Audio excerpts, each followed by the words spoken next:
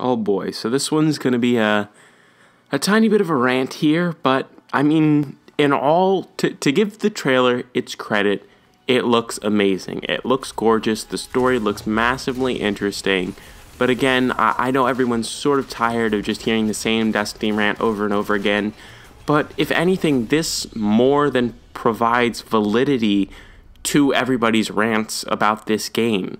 Osiris, the character that shows up right there. He shows up right there. And throughout this trailer, we see that he is the most interesting and well thought out and most mysteriously driven character that we have ever seen in Destiny's history. Not Destiny 2 and not Destiny 1. I mean Destiny as an entirety, except for excluding the lore, because there are a few characters in there that can be interesting or more interesting than Osiris here. But the relationship between him and his ghost is, again, just an interesting relationship. This is one of the most, or rather the most interesting character that we have ever seen in Destiny history, and why can't I be him? Like, throughout the Destiny story, I don't want to be me. I want to be Osiris. I want to go on crazy adventures like he's going on now. These crazy time adventures with the Vex and all that. But, I mean, I want to have the relationship that he has with his ghost. But I can't have that because my ghost, the only thing it does is just talk to me.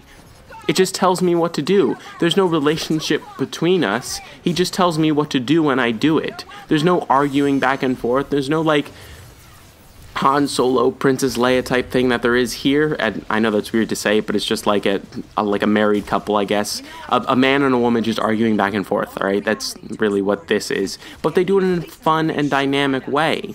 And again, here, he discovers a secret about the Vex, and then there's this weird, here comes the red thing that's circling around that can see their light or whatever. And it's awesome, it's interesting, and I'm so excited, all right? But I know that's not me. I'm going to go on an adventure to find this guy, and it's going to be way less cool than anything we've seen in this trailer.